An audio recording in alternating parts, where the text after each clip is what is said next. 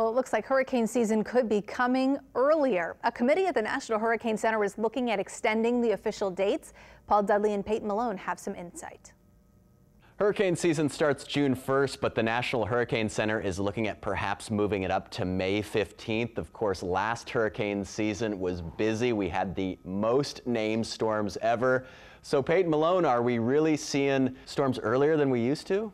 Yeah, that's the big topic and discussion that the National Hurricane Center is looking at. The main thing that prompted this, by the way, is when you look at the past 9 seasons, 7 out of those 9 seasons had a storm, a named storm, form between May 15th and June 1st. And we've seen that quite a few times over the past couple of years.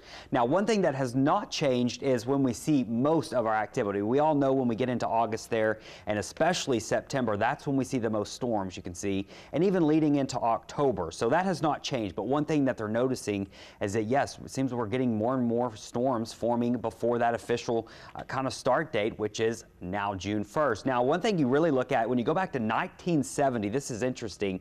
You can see the date of the first named storm back in 1970 was usually in mid-July.